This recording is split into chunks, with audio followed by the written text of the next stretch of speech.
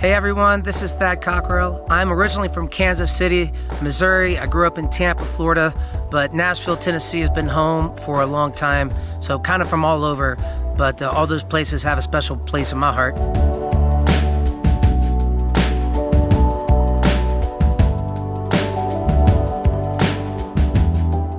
If I were to explain to you in 10 seconds what my music is, I would say it sounds like everything that I love.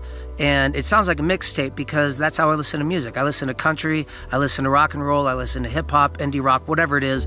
And I'll listen to all these songs one after another because that's what makes sense to me. So if you were listening to my album, If In Case You Feel the Same, it has all of those genres in it. And I decided quite a while ago to, instead of picking a lane, choose all of them. Maybe that's my lane. I didn't start playing music till later on in life. I wrestled in college and then finished, and I was getting my master's and started playing music and writing songs after college. I remember first time I heard Neil Young's Harvest Moon, I heard it and I was like, oh my goodness, that's what I'm supposed to do with my life. And I don't write, I don't sing, I don't play guitar, nothing. That was in college. So it took me a couple years, but after a couple years I started writing songs, and I was in Raleigh, North Carolina, which has an amazing music scene and people really go out and support you. So it gave me a chance to learn how to write songs and perform. And then after about 7 years, I moved to Nashville, Tennessee, which has been a really special place to me as well.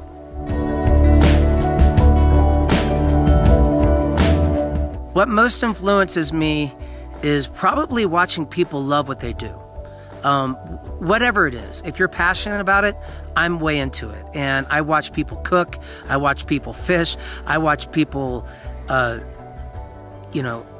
help people through therapy, doctors. If they're into it and I'm passionate about it, I think that's the thing that inspires me the most because it helps me want to dig in and dig deeper into what it is that inspires me and what I'm passionate about. As far as what's next, I have no idea what's next. I didn't see any of this coming. So whatever's coming next, I'm going to take it all as a gift and just enjoy it, and hopefully take as many people with me and as many friends with me, so that it makes a lot more fun and less lonely. That's what I think that's what might be coming next, is a lot more fun.